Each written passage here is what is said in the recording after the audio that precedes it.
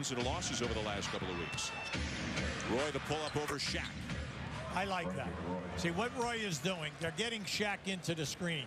Over 40 in threes, and then also your #1 defender on the perimeter. And had a 21-point game last week, 14-point game a couple of nights. Cunningham, he's a power forward, but not that big, 6'8", about 225. But Portland just keeps knocking down jumps.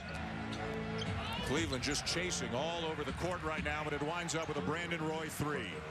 See, he needed that. He needs that to get going. Roy. There you go. Yeah, plenty of time to get a good shot. Roy. Nice. What a play by... That great looks at the basket. He's left a lot short. But when... Roy for 3. Nice. Huge shot for the Trailblazers. Well, he's one of the best that we have in the league.